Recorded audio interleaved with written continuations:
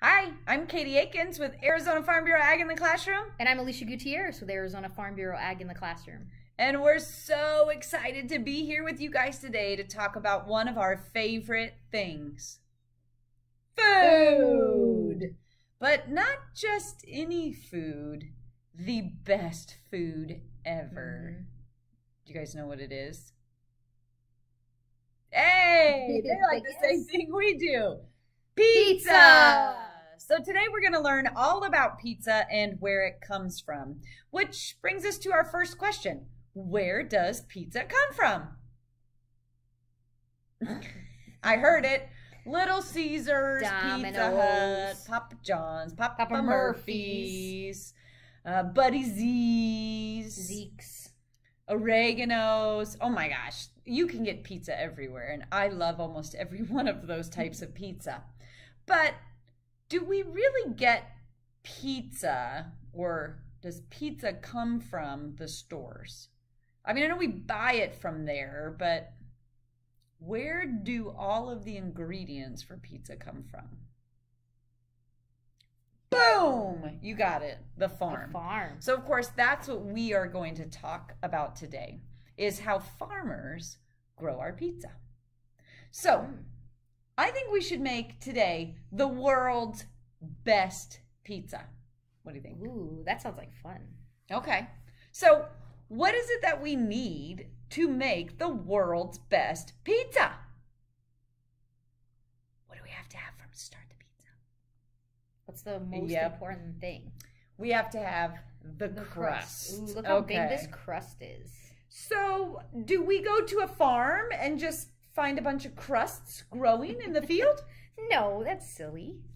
No? There's no crust plants. Okay, so where's crust come from? Flour. Yes, okay. You have to have flour to make the crust. Very good. But where do we get flour from?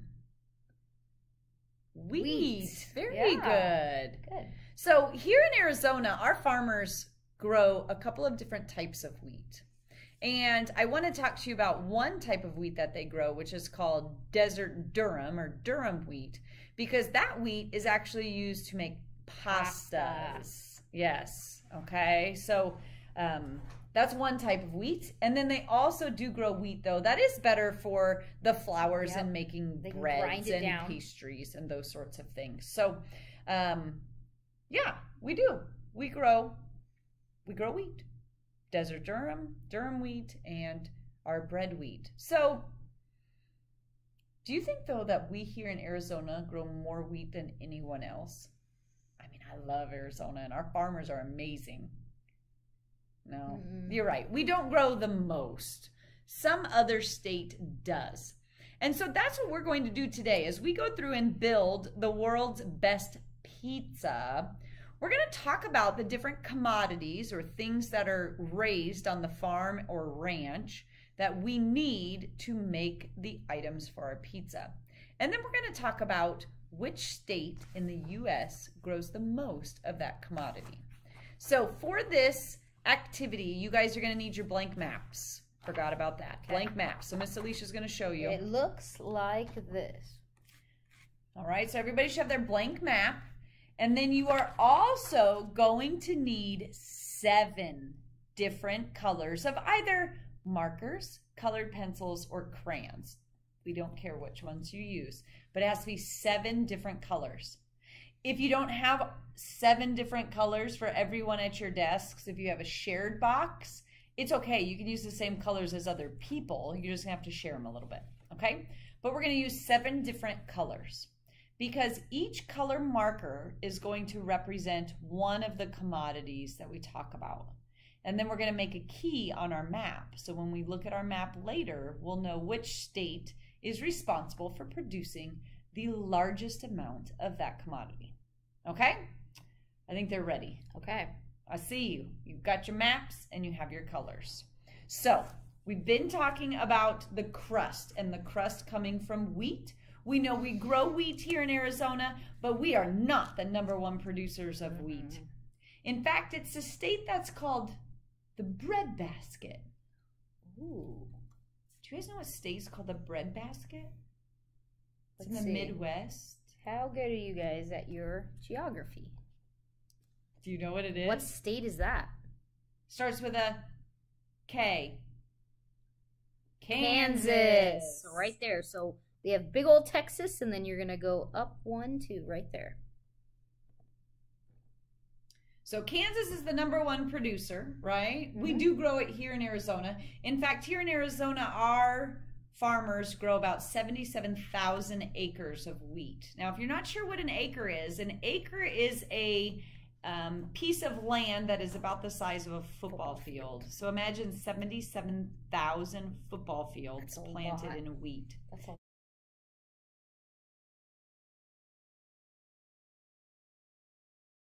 All right. Now, I am a huge crust fan, but also I think the next thing is pretty important to have to make a pizza. What's the next thing that we would need to make the world's best pizza? We need sauce. Now, sauce is important.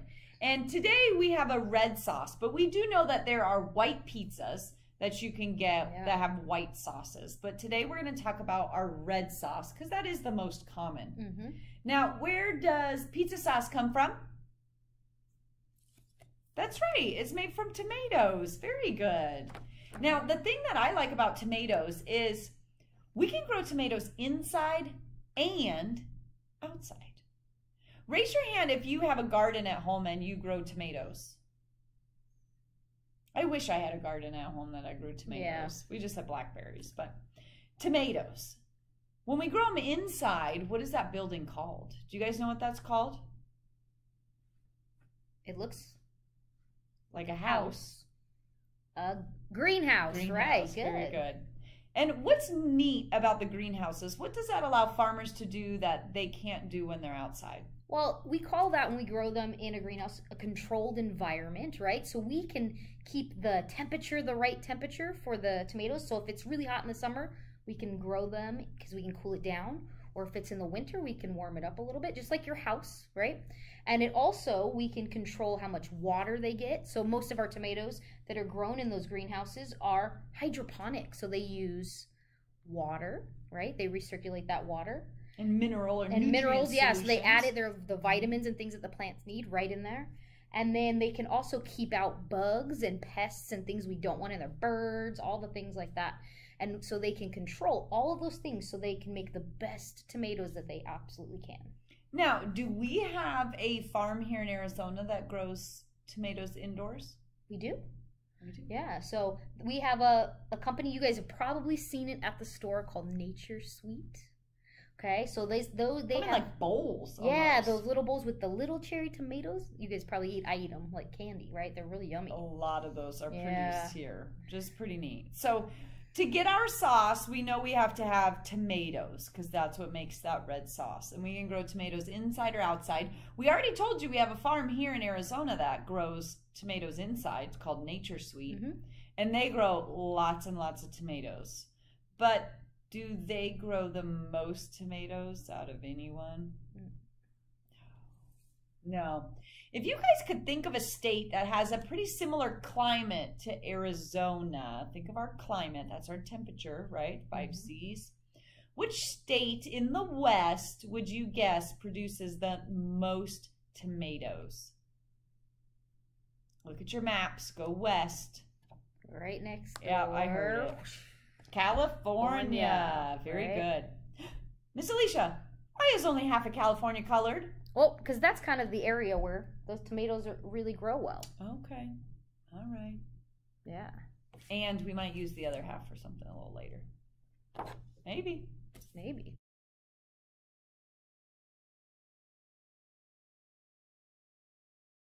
All right, so what is the next thing that we have to have on our pizza? The thing that makes pizza pizza.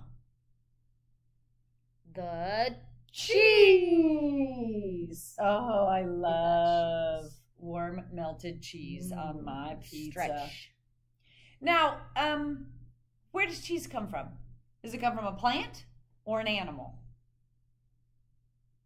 I'm hearing a lot of animals, and that's kind of right. I heard cow. Yeah. Okay. So does cheese, we just get the cheese directly from a cow? No. You guys are so smart. What do we get from the cow to make the cheese? Milk. Very good. And so the cows that we get milk from, we call dairy cows. All right, our dairy cows. And of course, well, they live on dairies. And we do happen to have dairies here in Arizona. In fact, on our dairies here in Arizona, because of our climate, we get to keep our cows outside.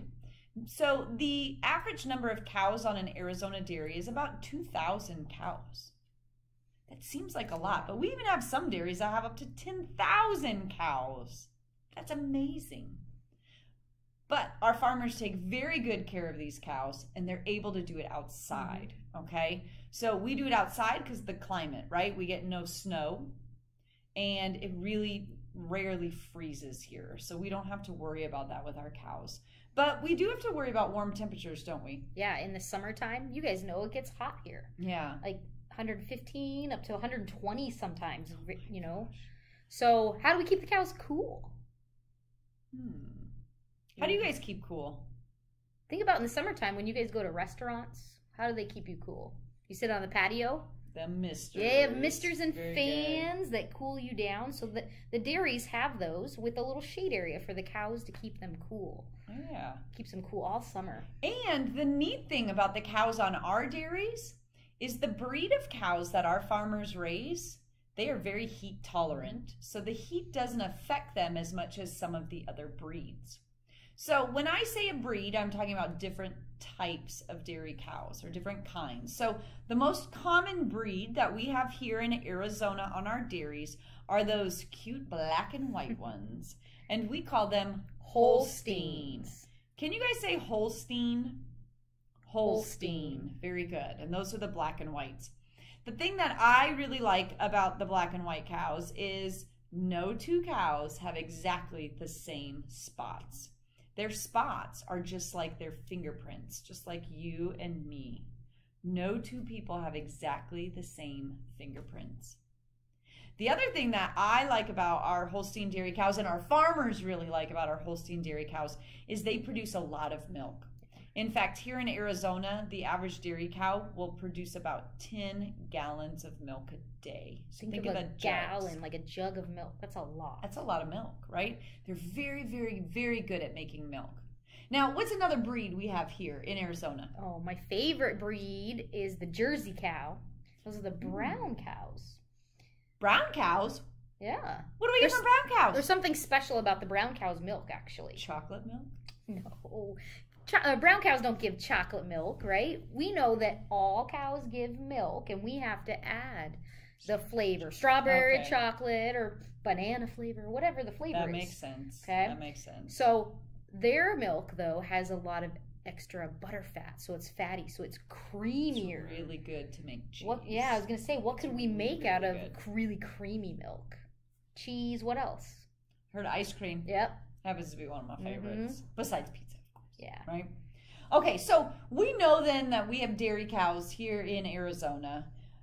We have over 200,000 dairy cows here in Arizona. And I know that seems like a lot, but we do not have the most cows or make the most amount of cheese. Do you guys know what state produces the most cheese? We kind of call these people cheeseheads even. Yeah, there's a state that's really famous for cheese. Guys, she's going to show you the picture, and let's see if you can guess what state that is. What Do you guys know what state that is? This yellow one. Wisconsin. So what we want you guys to do is get a new color in Wisconsin, and then write cheese on the bottom. That way you know the commodity of cheese mostly comes from Wisconsin. So right here. Make sure you get the right one.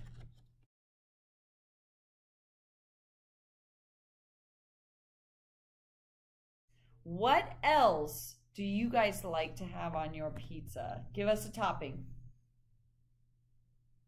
Oh, I heard somebody else that's pretty similar to mine, and that's pepperonis. How many of you guys like pepperoni? on your pizza. We're going to put a lot of pepperonis on here because we love pepperonis. Now, these are going to be beef pepperonis. It's important to know that you can have pepperonis that are from pork or turkey, or in this case, beef. Okay, so when we're talking about our pepperonis today, we're talking about beef. And do you guys know where beef comes from? Okay, so I heard cows. So let's do a little vocabulary lesson, I think, okay? Yep. So when we say cow, we are talking about a female animal, okay? When we say a bull or a steer, we're talking about a male animal. And when we use the word cattle, we're talking about a group that could be both genders, okay? It could be bulls, cows, and steers in there, or just a whole group. So cattle is all of them. So when we talk about beef, beef comes from cattle because that comes from bulls, cows, and steer. The beef of the cattle is the muscle. Yeah, it's the muscle, which we then consume as meat, okay? So when we're talking about cattle, that's the part of the animal. Now, do we raise beef cattle here in Arizona? We sure do. In fact, we have over 900,000 beef cattle that are being cared for every day by our ranchers here in this state, our beef cattle. Now, I know 900,000 seems like a lot. That's like almost 1 million head of cattle. But that does not make us number one. There is another state that raises way more cattle than we do. Yeah. So I want you to think of those ranchers that take care of that cattle. We call them cowboys and cowgirls. So what other state do you think of when you think of cowboys and cowgirls? I think they even have a football team named the Cowboys. They got it. Texas. Right? So Texas is going to be that really big state there at the bottom. So you're going to pick a different color than what you've already used. Color in Texas. And write beef.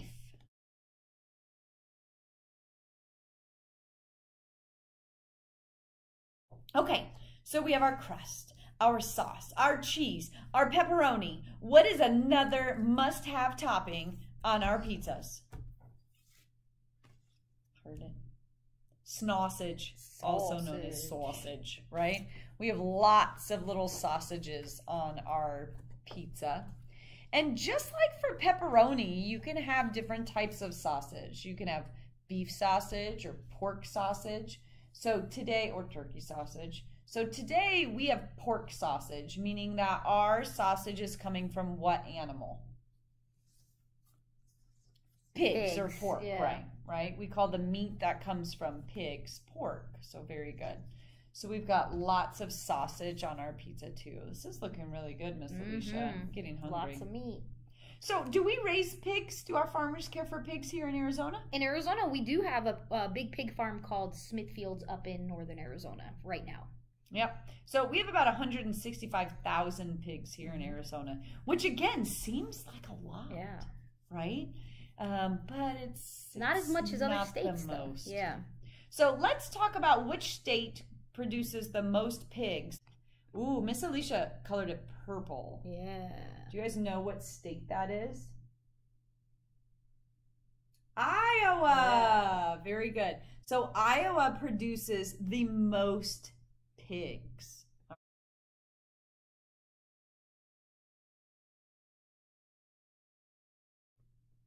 Okay, so you should have Iowa now colored in for your sausage. Okay, so let's take a look at this pizza. What are those other toppings you guys like to eat on your pizza?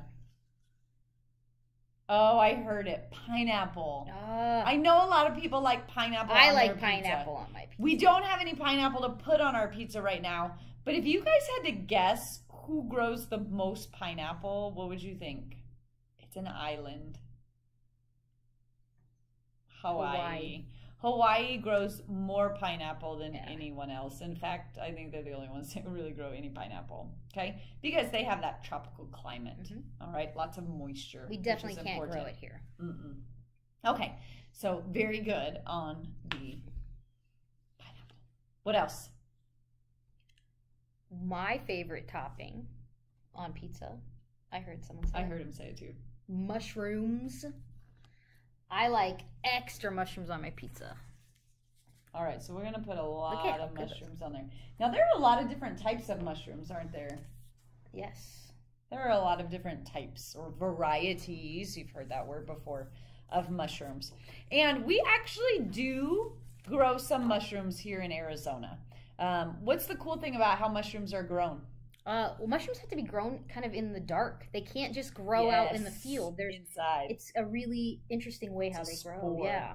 So they can grow them inside buildings now, kind of controlled environments. And then a lot of times in other states, they'll grow them kind of in like a cave, like undergroundish. It's kind of dark. It's kind of cool. But the farmer can just go in and throw a bunch of the spores in there and then close the door and make sure it has everything that it needs. And those mushrooms grow pretty quick. Now, mushrooms are kind of tricky because if you're out in the forest or out and you see a mushroom, should you just pick it? Not all mushrooms are good to eat. You have to be very careful with mushrooms. There's people that specialize in mushrooms and they know what to pick. So anytime you're out somewhere and you see a mushroom, just leave it. Don't pick it up and eat it. Because a lot of them are poisonous, and so you have to be really careful. So that's something really important to think about. Okay, so we do grow mushrooms here, but we don't grow the most. No. So what state grows the most? Ooh, this one's tricky. Go ahead and put it up and see if they can identify what it is. Can you guys guess? I heard it. Pennsylvania.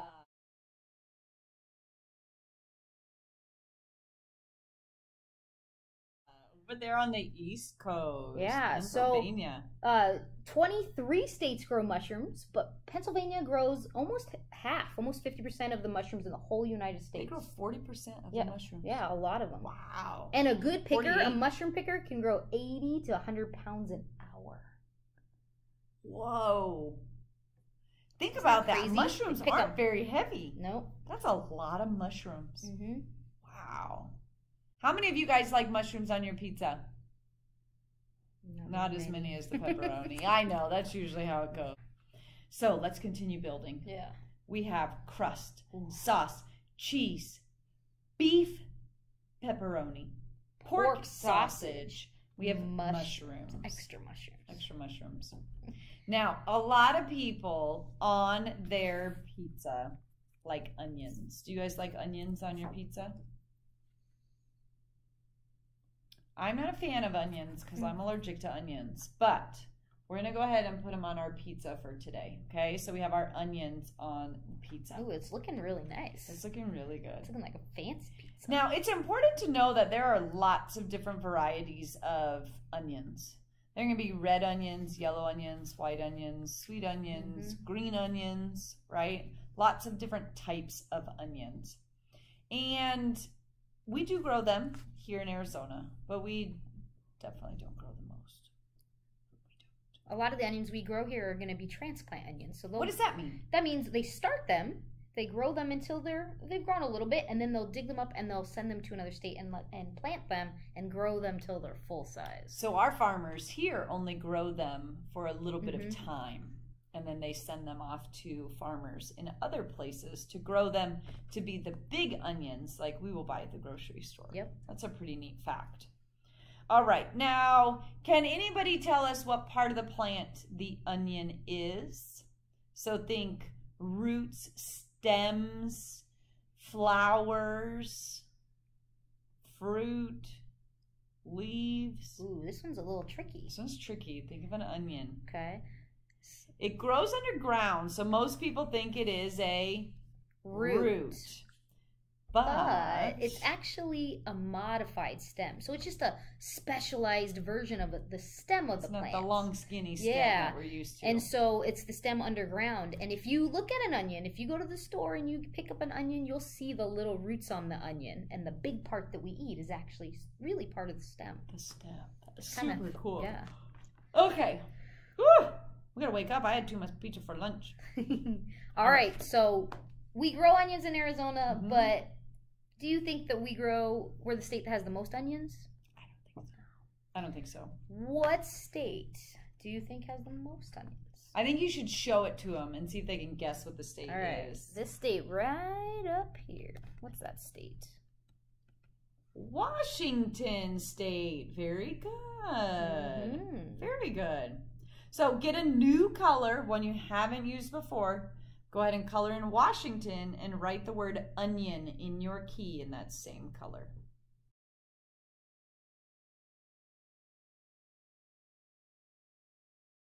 Okay. Now, I know there are a lot of other toppings that we could have on pizza, but we only have one topping left here with us today. Do you guys want to guess? Ooh, maybe we should guess what it is. So the one that I brought today, it happens to be green, but you can also get them in red or yellow or orange. Yeah. Ooh, that's a big clue. It's a fruit. Ooh, that might be confusing. Tricky, yeah. So that means it has seeds inside, okay? When it's grown, it has seeds inside. And it rhymes with shepherd. Pepper, yeah. Pepper. Bell peppers, yep. Green peppers, the bell peppers. Those peppers and shepherds, right? I don't know. That's all I could think of. Okay, so we have our green bell peppers. Ooh. I love green bell peppers on my pizza. It gives that extra little crunch. So good. Okay, so do we grow bell peppers here in Arizona? Yeah, of course we do. You can grow them in your backyard. Does anybody have a garden where they might grow bell peppers? Yeah, a couple of you. And just like our tomatoes for our sauce, we can grow them inside or we can grow them outside, right? Yep. And when we grow them inside, that was grown in a greenhouse. Very good. Okay, so same with our peppers. So what state do you think is the #1 producer of bell peppers? Think back to some of the other states we've done, because there might be a clue in there. Remember we only colored half of it? They got it. California. California grows the largest number of bell peppers. Right. So we grow peppers in Arizona too, but a lot of some of the peppers we grow are chili peppers. Chili peppers, spicier peppers, right? Peppers. Hot peppers. Yeah. All right, so you should be coloring with your last color the other half of California for pepper and write peppers at the bottom.